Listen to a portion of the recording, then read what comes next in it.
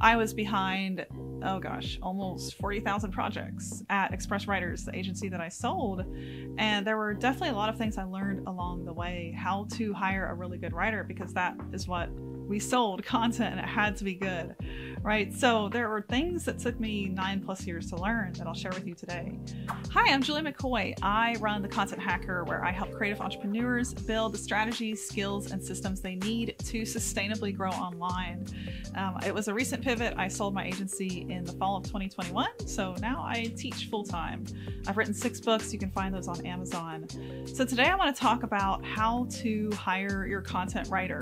And I would say tip number 1 is to put yourself on a platform that has a ton of reach. So whenever you are looking to hire a writer, don't just, let's say, use a Facebook group, ask a friend.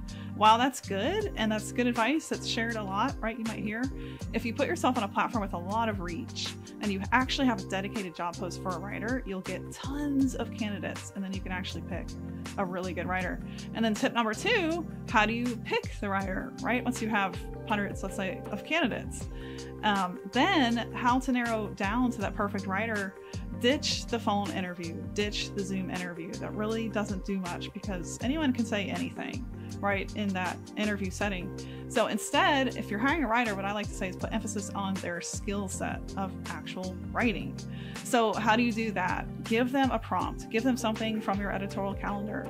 What would you write about? If it's like 15 steps to groom your Labradoodle, if that's what you sell and that's what you do, give them that topic and ask them to write up to 100 words for you. See what they do. You're going to go through all your candidates that you don't want, and you're going to find the perfect writer. And then tip number 3 is, we saw this in the agency all the time. Clients would blame problems on the writer. Well, the content wasn't what I wanted it to be. It's the writer's fault. Well, the content didn't include keywords. It's a writer's fault. So before you hire that writer that you've picked, before you give them any paid task, make sure your guidelines are crystal clear. You need a keyword if you're going after SEO. You need a topic idea, and you need, yes, some meat for that topic to send their way so that they know exactly what it is you want them to write on. Writers, they aren't brain readers, as magical as they can be.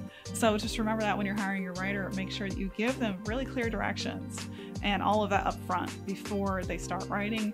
And then it'll be a lot more seamless. You'll have less revisions. It'll come out perfect.